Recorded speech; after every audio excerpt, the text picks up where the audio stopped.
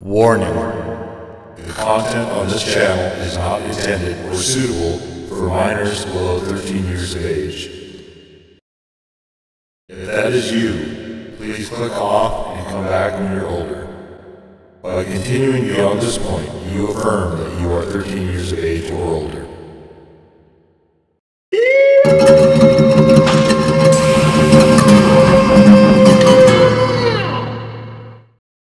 What's up? What is going on, Swearoos? So we finished the main game of If Found, and there's some bonus stuff on here. So I kind of wanted to take this video is just going to be all the extra stuff, and I just wanted to kind of take a minute and go through what's here. So, all right now we are at the end screen, as you can see there, and you can go to each individual title if you want to, and it looks like they are all titled here. I really wish this dot wasn't the... Oh man, I hate this. It's a little dot and it gets lost. White on white, right? You need to have some contrast. So we have What Happens Now and Glossary. Alright, so we're going to start with Glossary.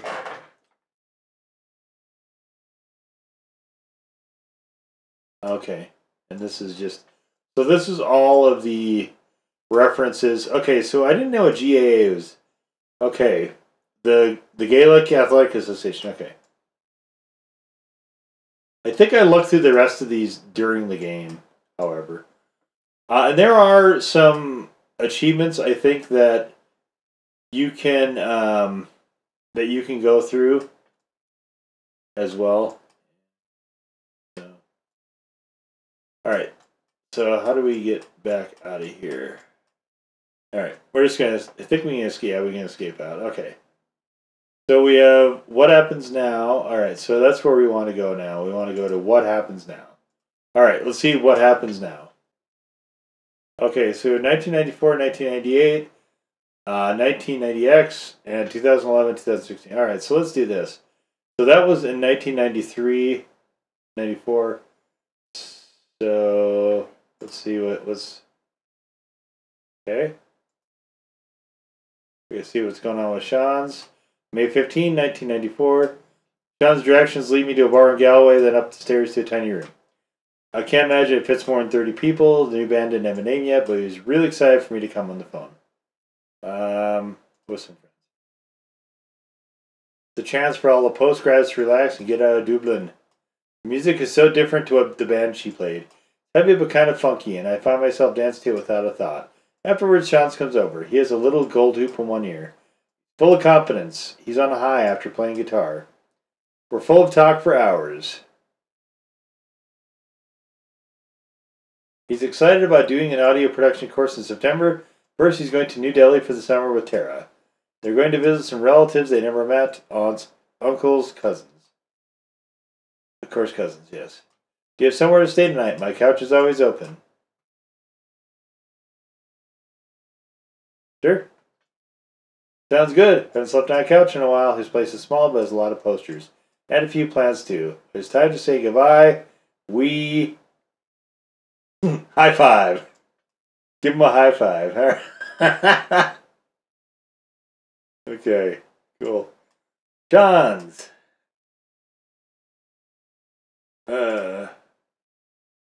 They're my best friend. We've been through so much together. They know me better than anyone else will. Okay. Okay, so there's little bits and pieces. We're going to go through all of these. Alright, so this is Mom, August 8, 1994. Mom and I drive down to Kiel. Sat along curving beach beneath the Manon cliffs. Always makes me feel nice. Took a lot of wheedling to get Mom to even think about joining me for a swim, and now she's here having second thoughts. Jump in and you'll be used to it in a second. She shrieks and the waves wash past her. I keep encouraging her, and after a few tentative minutes, one final scream, she gets down. I let myself go and let the waves throw me around. I taste the salt water in my mouth and gasp for breath. I enjoy being alive. Most of all, I enjoy sharing it with men. Oh.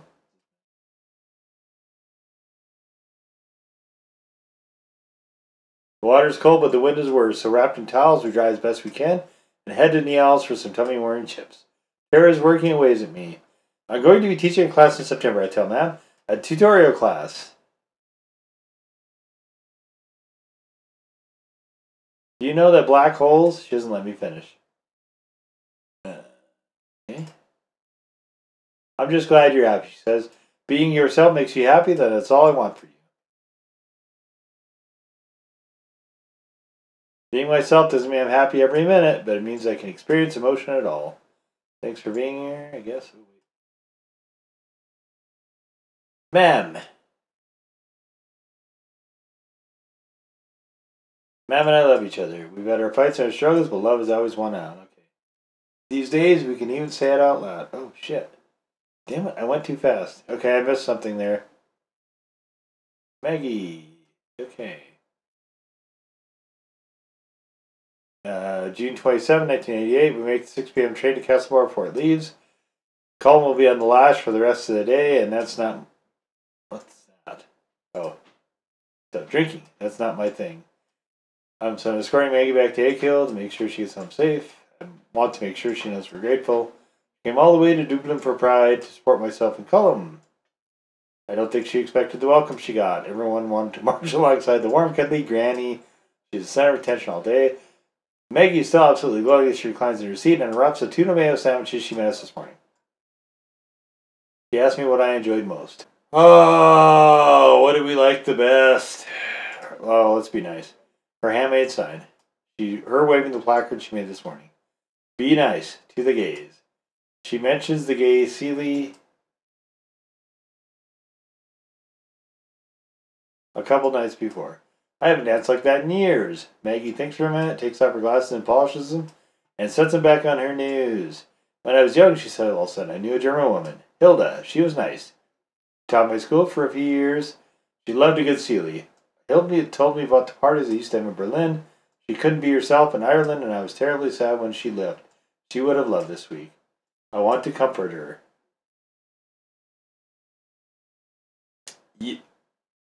Maybe you could still go to Berlin sometime. She thanks me and mentions the weather. Outside, the landscape flashes past. Green, green, and green under a cloud-speckled sky. In the city, the changing seasons always seem very sudden. Maggie.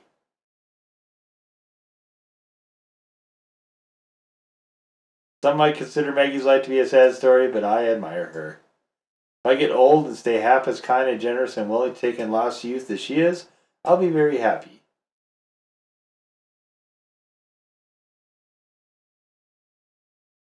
Oh, whoa, I could just write stuff. What's up? Okay. 1990X. Alright.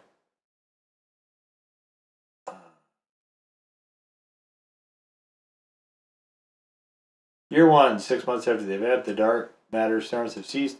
Black hole radiation has diminished. Cassiopeia has been searching along the west coast for parts that could be used to create a small spaceship. Humans left alive are scattered across the land, panicked and sometimes dangerous. So Cassiopeia keeps to herself. It's good for thinking. Everything is so different now. It has been hypothesized that black holes are the seeds of new universes. Cassiopeia can't be sure. Her opinion changes from day to day. Did the old universe bleed into the new, creating a mix that can't be detangled? So, as Cassiopeia sits alone by a campfire one night, June, she spots someone watching her from the bushes. She stops playing with her makeshift radio and says hello. As they come closer, Cassiopeia's first impression is their eyes, shining in the firelight.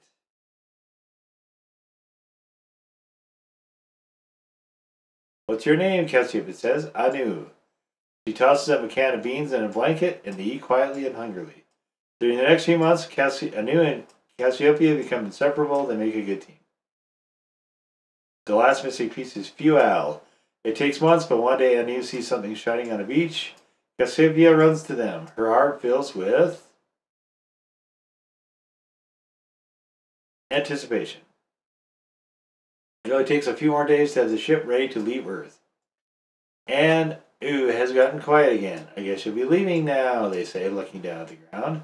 Yes, Cassiopeia says, we're leaving as soon as I've done my last safety checks. There's room for 2 if you want to come.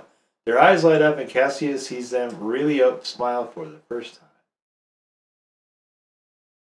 Oh, that was cool. Okay. So is this the mom? 4 years since the event.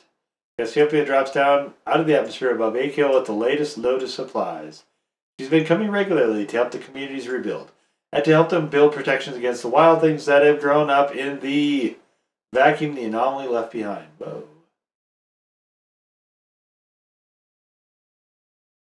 As she approaches Kiel Post Office, the sea is swarming around it, teeming with tentacled horrors slamming against a tiny building. There's a gun firing desperately through its window.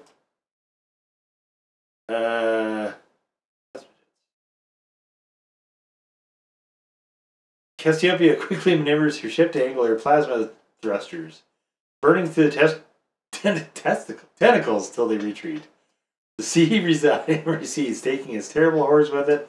Cassiopeia lands immediately as she rushes inside to find Brid McHugh holding her shotgun in her hand, looking tired but very much alive. "Well, you're a sight for sore eyes," Brid exclaims and hugs Cassiopeia tight. Brid puts on the kettle and they sit down to catch up. "Sometimes I don't know how we keep going. It's all we can do to hold this place together since the event.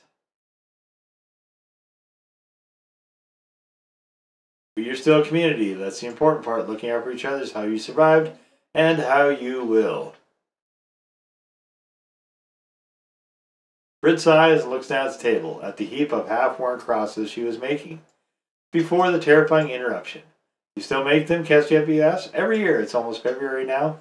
I give them out around the villages for people to hang up. Tradition is important. Maybe someday they'll start calling you St. Bridget," Cassiopeia says and smiles. Before she leaves, she gives Brid a little token, extra thing she squeezes into the cargo hold.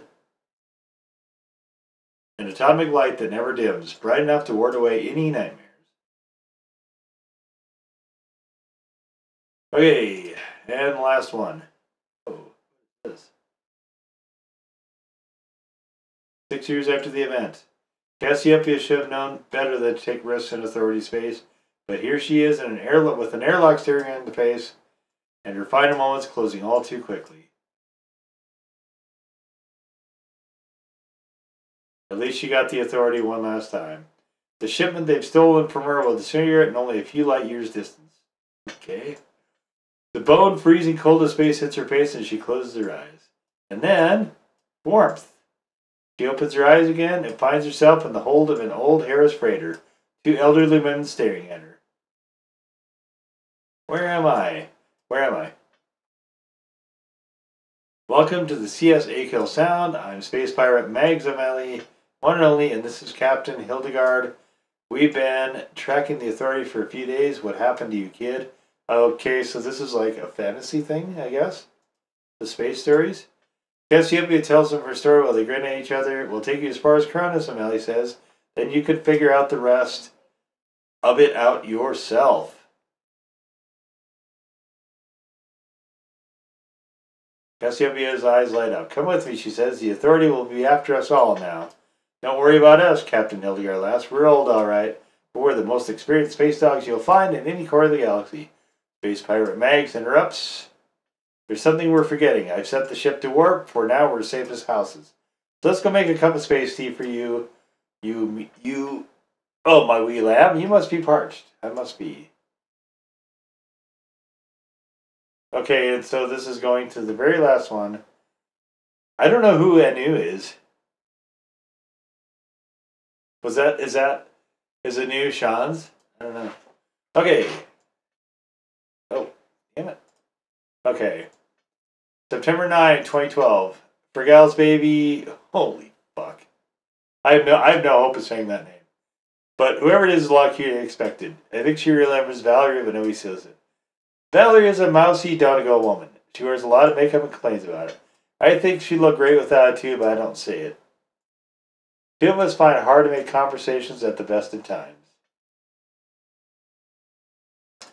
The christening is uneventful despite all the fuss beforehand. Valerie wanted us all up in Donegal. She's a bit younger than Fergal and very much a housemaid, I guess. At the dinner at the hotel, everyone was friendlier than I was worried about. Almost all the chat is about the upcoming All-Ireland final between Mayo and Donegal and whether Mayo can lift their Sam Maguire curse. Indeed. The local Fine Gael councillor drops by to say hello to Bergal's smug delight.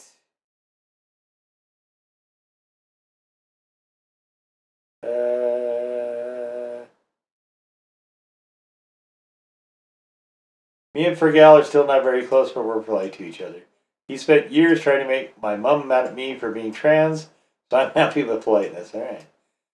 Matt mentions my book, and sure it isn't as good as Baby.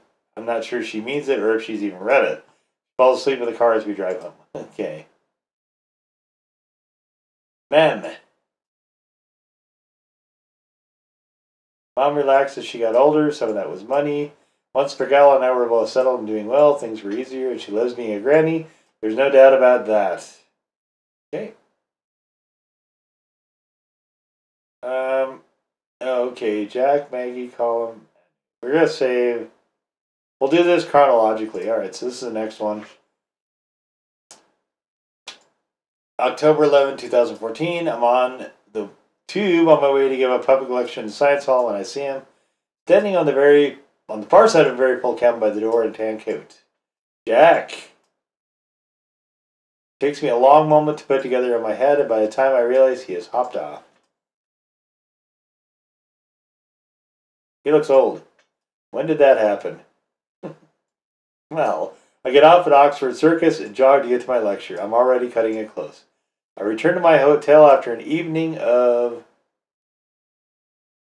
black holes and event horizons. On my laptop, I look up Jack up online and find him. Even though it's been years, he seems so familiar. How's she cutting, Jack? I lie in bed with the lamps off. Starlights peek through the curtains. I can't sleep as waves of feeling wash over me. Yeah, sure. Fondness. Okay. Jack. Jack was the one who left. That's always how I think of him. Ireland was just too small for a personality as big as his. Huh. So I guess you could see what happened with him and Colin. But we'll see Colin here, I think, shortly. Okay, this is Maggie again. December 25, 2014, Maggie comes over to myself and Matt for Christmas dinner this year. Fergal is with his wife, and Colin is visiting friends. I'm happy to come home. It's been too long. Just 3 little girls, Mom says. 3 of us get very giddy, cackling like old hens. The what? Pointing, that is. Fergal comes by in the afternoon, and everyone gets a little bit more happy with baby chamomile. So I bring Maggie home, and she invites me in for a last cup of tea. I would tell her it was lovely to have her. She should come by again next year. She sighs. I don't think there'll be an extra laugh, she says with a laugh. Now if the doctor's right. Ooh. Don't say it like that. I'm sure you've been through much worse. Oh. She looks out the window. The one thing I want to do is preserve all my old photos. It would be such a shame to lose them. I tell her about how I can digitize them, and she loves the idea. We press the last album. Okay. Then I start to look through them. It must be half 1,000. My favorite is Maggie is a little girl in her school uniform. Okay. That's sweet. Maggie! Maggie sometimes jokes that she lived more in the last 20 years of her life than she did in the first 60. In a funny way, it makes me glad that we met that December and she was able to break out of her shell. Yes. Okay, let's figure out who the hell Anu is. June 13, 2015. This evening, there's a variety show Transperformance and Arts. The walls of the small cafe are covered in art. The place looks amazing. I helped Sarah set up in the late afternoon and carefully carrying a big stack of plastic chairs over loose cables when Anu walks in. Hey. Who's Anu? In between excited conversations, we barely have the place for any time. We don't get to hang out with each other much these days. That's Sean's, I guess. A couple hours later, the place is buzzing. An audience of a wide mix of people, some dressed to the nines and some shrieking in the corner. I see Anu's wife when she comes in with the kids and go over to say hi and watch beside her.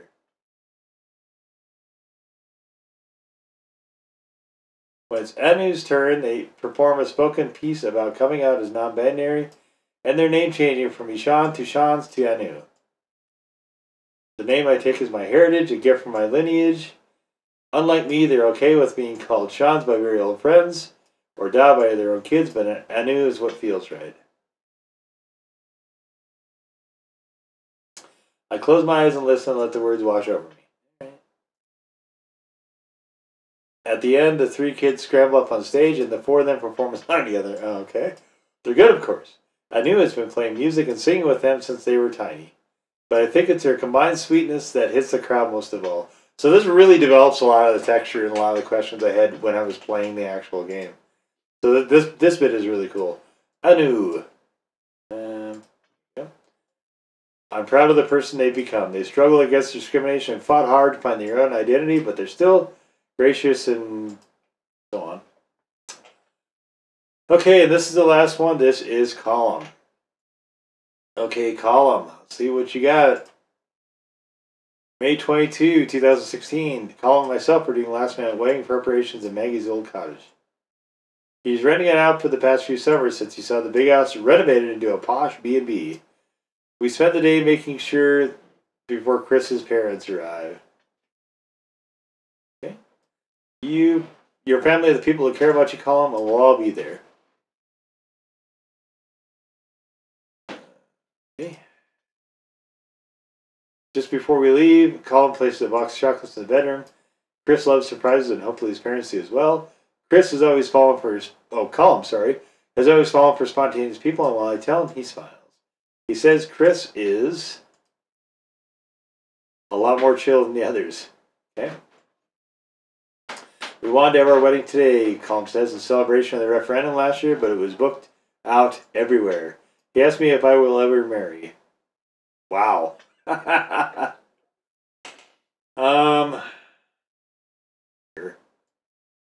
He never misses a chance to remind me how I postpone marrying Sam every year. We burst out laughing. He told me I never changed a Pat man the head with a rolled up wedding brochure. Okay. Alright, Column.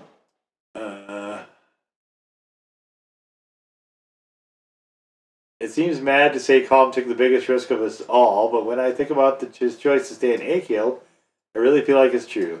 I'm so glad he made it work for himself. Alright, so Jack left. That's what happened there. Okay. What are we doing here? Oh. Okay. So is that it? Is that all the extras? That part was really nice. I like the epilogue. I like that. That was cool. What's resume? Is this resume or is it resume? Let's see if we can figure it out here. There's stuff I'm missing here somewhere. Can we page down it? Okay. Alright, I don't know what this is. So you can actually go through. Alright, so there's a lot of texture there that you can get to really develop the characters. I think that is really cool. I like that part a lot. That actually might be my favorite part of this entire thing. But so I was saying in some of the other parts, some of their design choices are funky as fuck. Like this little white dot on a white background.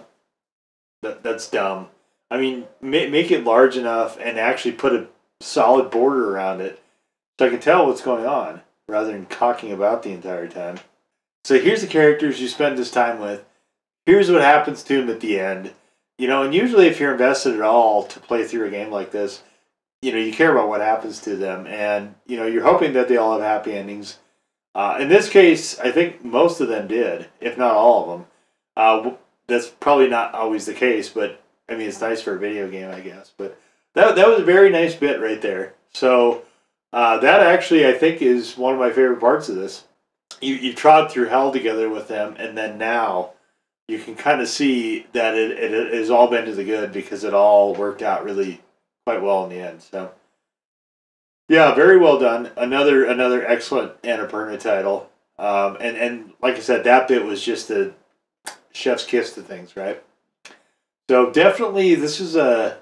I'm really liking what they're sort of moving away from the existing definition of video games and doing stuff like this. Like I applaud this. This is very cool. So very nice developers and Annapurna and everybody else. But all right, so there it is. We've gone through everything in If Found. There are some elements of the story where you can go back and you can read through all this and you can choose different choices and stuff like that. I'm not going to actually spend any more video time doing that, but it is very cool that you can do that.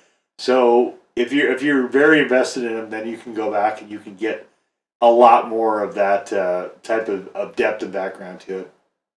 Very excellent. I wish more games would do that for sure. But that is going to wrap it up for If Found.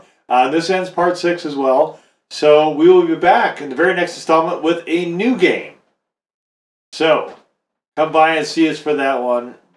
Definitely love to have you, and thanks for hanging out with this one. And until then, swears, peace out.